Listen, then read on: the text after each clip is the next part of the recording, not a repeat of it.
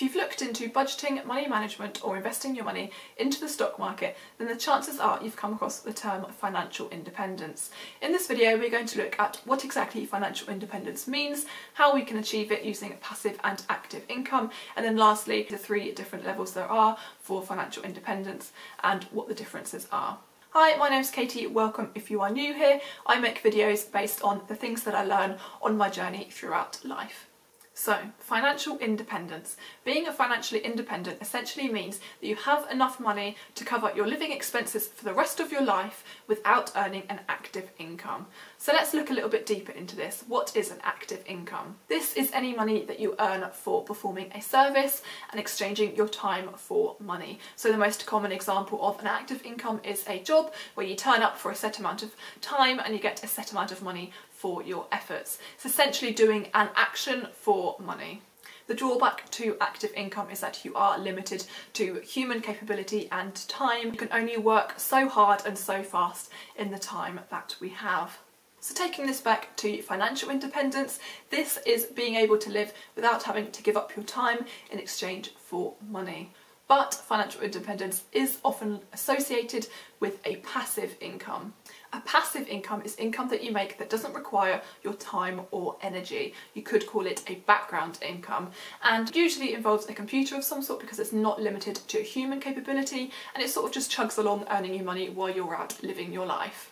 Some examples of passive income could be having adverts on a blog or website and that you earn money depending on how many visitors you have to that site, or alternatively having an online course that you sell that people can download of their own accord. Now these examples do require some time and energy to get them started, but the key difference is that passive income is not limited to how many you can produce and therefore sell, whereas active income is.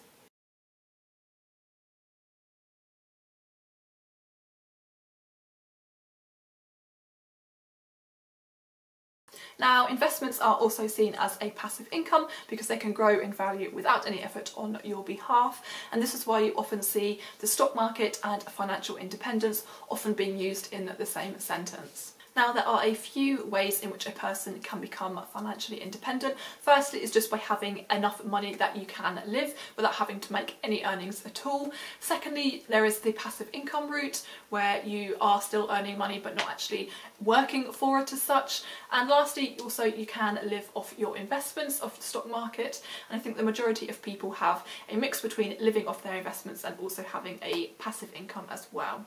So we've already talked about passive income and some examples of what that could be. So now let's look at how you can live off your investments.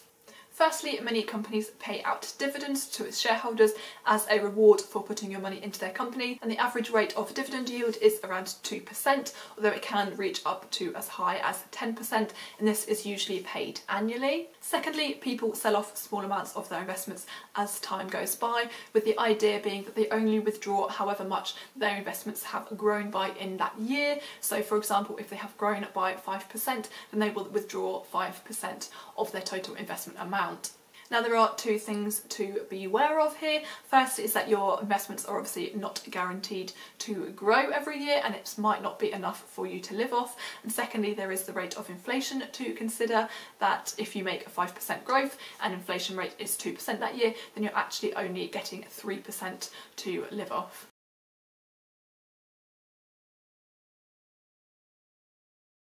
Okay, that's what financial independence is. Before I go, I just want to talk about the couple of other different levels that there are to financial independence. So firstly, there is financial security, and this is very similar to financial independence, but 1 step down. And this essentially means that you have enough money to cover your bases, so your house and your bills, for example, but with no extra spending money, so you can't live comfortably, but you have enough to survive. And then there is also financial freedom, which is 1 step above financial independence. This is where your balance and your income covers your ideal lifestyle. So how much would it cost to essentially live your dream? It means that you have enough money to not feel like you are restricted by money in any way.